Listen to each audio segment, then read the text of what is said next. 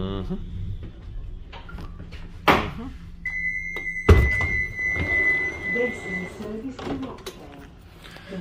We're in Oldham. Or to be specific, we're in Durka. Team America World Police. Durka. I better touch out. So, good morning everybody from sunny Oldham. Here's my face. We're on just off Durka Street, Durka. And up ahead, I'll tell you the story, for those of you who don't know, there's been a major incident, a major police incident. There was a big mill, a big old Victorian mill, burnt down. Big fire. It took 4 days to put the fire out, just to give you an idea of the ferocity and the size of the fire. And they thought there's no dead bodies, there's no one's died in this fire. So they sent in the firemen and the demolition crew to, you know, start clearing up the smoldering remains. And they found a body. And then they found more bodies. I think they're up to 4 bodies now. And they're worried in case there's loads more. And they are Vietnamese nationals.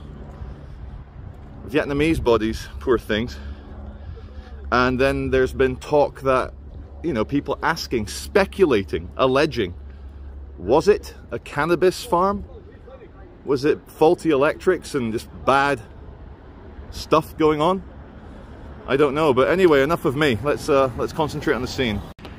So there's still a big police response, and you can see they've put giant barriers up to stop people looking. And yeah, it's a big site. My friend with the channel Fritz Media, if you go on his Instagram, Pink Bee Photography,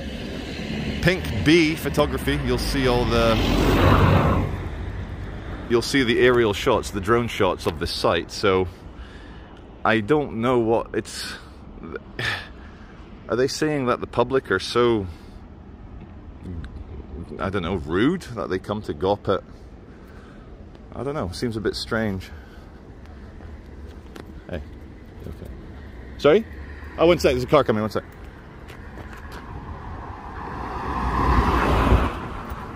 Hiya. All good, it's all good, thanks man. So yeah, copper was friendly enough, but you can see here. Hope I don't get shouted at.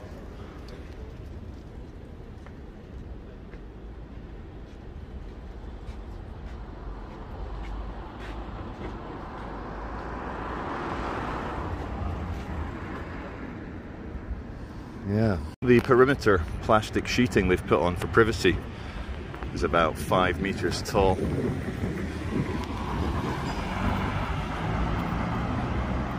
He's going to knock over that sign. He's going to knock over the sign. Knock it. Knock it. Nah, he saw it in time. Or did he?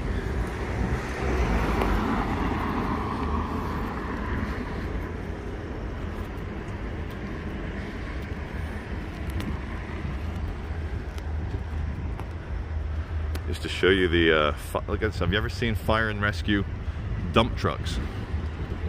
You have now. And just to let you know, we're about a week or 8 days into them finding the bodies, and it's still a massive incident. Well, they call it a major incident. And I guess they're worried that they're going to find more and more bodies. Now, I could do a big speech about the state of Britishness and anonymity, and how can 4 people die in a fire and then for days nobody knows, nobody misses them, nobody cares. I think the answer is they were probably hiding. Oh yeah, sorry, what's that? Oh yeah, don't go under there. Yeah, of course, no worries, cheers man. Yeah, oh, where was I? What was I saying? Yeah, smuggled people paying off their smugglers' fees, human traffickers. They might be some of the scummiest people on earth, aren't they? The people in the dinghies that, you know, take overloaded dinghies over from Tunisia to try to get to Italy or Greece or wherever, Morocco or Libya. And they just take $10,000 from these desperate families. Now, I want to indict families bringing children over the sea in dinghies. Like, come on, man. I know the situation in Lebanon or Libya or Syria or Algeria is maybe poor. But it never justifies putting your 3-year-old kid in a rubber dinghy. And anyway, I'm ranting about something completely different. These poor Vietnamese gentlemen who have passed away, 4 so far, could be more, could be 10. You know, when many people die in a fire, it is automatically a major incident. And now what the police need to try and find out is, were the people forced to stay down there? Were they murdered in an arson, in a deliberate arson where they were chained, unable to escape? Because they were in the basement. The fire, the alleged cannabis plantation, was in the basement. And did they get a chance to escape? Were they murdered? We don't know. The police don't know, which is why they're investigating. Okay, we're coming up the side street. I've shown you some of the stuff down there. I just want to have a look from this side of the road. Obviously we need total coverage, and you heard my speech about how the police really don't want freelancers taking photographs here, but I don't think it's fair that the mainstream media are able to do everything that they're doing and then other people are not. Here's the scene.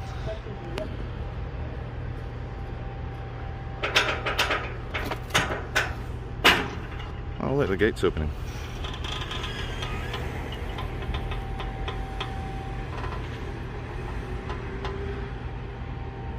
You can see some inflatable tents down there. Anyone know what those are?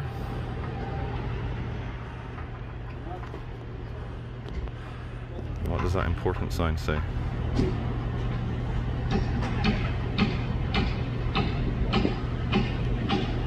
There's people here from Her Majesty's Coroner's Office, and you don't need to wonder why. It's because of the 4 bodies so far, and I wonder if they're going to find many more. Massive condolences to the families of the 4 Chinese men. I assume it's 4 men. If anyone knows anything about Vietnamese women working in the, you know, that sort of thing, let me know. Just to show you, here, you know, this is what I've just been filming. Directly opposite on Mile Street, you've got Mile Street Salvage and Parts, you've got R&D Motors. It's a busy place. Look at all the cars parked here. Look at all the cars parked here. This is a very busy place. So 4 people died in a alleged cannabis plantation without anyone being able to know about it.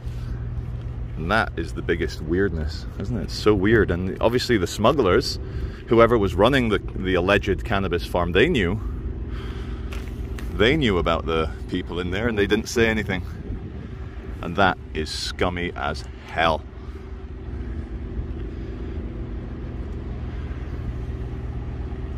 You can see the basement where the fatalities took place down there.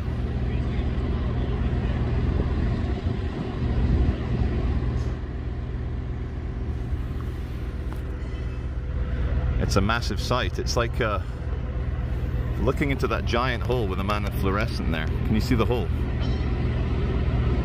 I mean, I've been to Ground Zero a couple of years after that took place. Now, of course, 4 deaths is not 3,000, so I'm not making comparisons. I'm just saying I'm getting a similar vibe, you know, the giant fireman police response vibe into a giant hole in the ground. That's all I'm saying.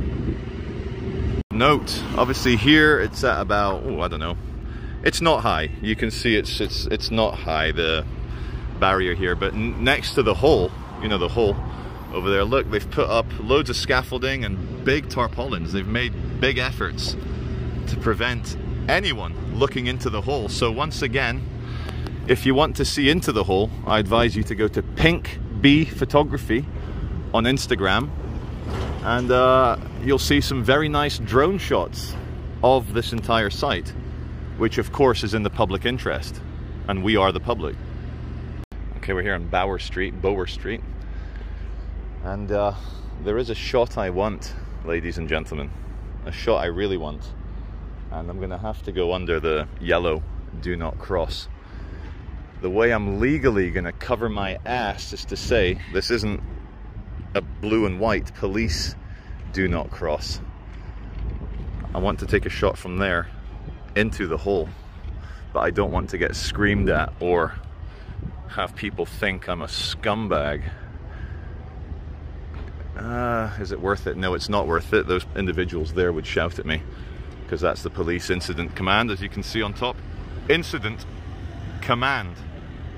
And you don't want commanders screaming at you. Let's have a look at the cool helmet in the fire truck. Behind me, sergeant in the car. He didn't see me. He saw me go around the corner. He assumed I'd jumped over the police line, do not cross. But I hadn't. I'm a good boy. But he's been very friendly towards me off camera as well. Quick chat. I think, you know, there was a statement released by Greater Manchester Police. No, I don't think. I know, because I saw it. There was a statement released, and they said, could photographers and press not take pictures, not stand on step ladders, not use big powerful lenses and directional microphones. And it was a request. Of course, the police have no power to order free human beings on public land what they're allowed to look at, what photons are allowed to enter their devices or not. So they politely requested, but I believe this scene and the story are very much in the public interest, of course.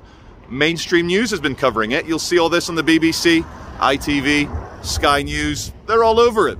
They're all over it like white on rice, yeah? But when the freelancers turn up, then the egos come out, don't they? It's like, ooh. If you know a video of mine from many years ago called Car Crash Cop Argument, I almost got arrested for filming a scene when directly across the road there was a major news crew filming the same scene. Yet they came to the man with a small camera, of course. So, how do I feel on this scene?